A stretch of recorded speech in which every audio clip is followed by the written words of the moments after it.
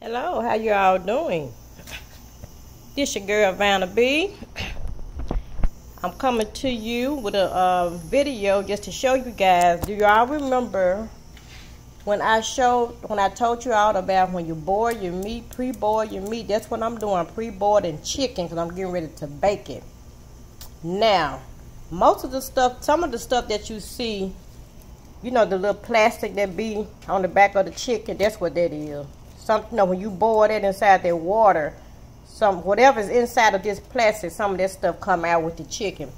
But some of this stuff is off the chicken as well.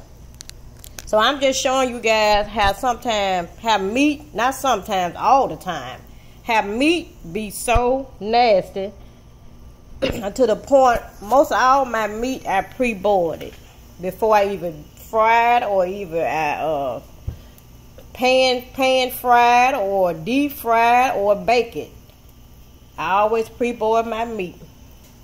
So what you do, you let it pre-boil for a few minutes. Once it start boiling, some of the little stuff will come off of it, all that little yucky stuff. That's what I mean when I say yucky stuff, okay? Meat is nasty.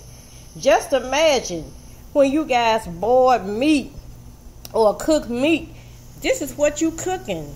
This is what you season, putting all that good seasoning on your meat. You just season all that good stuff up to make it taste good. But I feel better if I can pre-boil my meat before I even cook any of it. And I know it may be some meat that you can't pre-boil probably, but majority of the meat you can pre-boil. And so what you do, you let it boil for a minute. Look at that. Look at all that yucky stuff. But I love chicken, and I know a lot of us love some chicken, don't we? If I'm gonna love it, I might as well do something to it to make me love it even more. So what you do, just hold on a minute. The camera gonna get off a minute. I'm gonna show you guys. You take, hold on. I'm getting ready to, just hold on a minute. So what you do, you take your pot. Once you see the water is boiling, hold on a minute. The camera's going to move away from it. You take it to the sink, okay? Take it to the sink, and you pour it in the sink. Whew, that steam is hot. And what I normally do, I rinse this meat off real good. I want you to rinse this meat off real good once it pre-boil. Okay? So once you pre-boil it, put it in the sink and rinse it real good. I can't express that enough. Okay?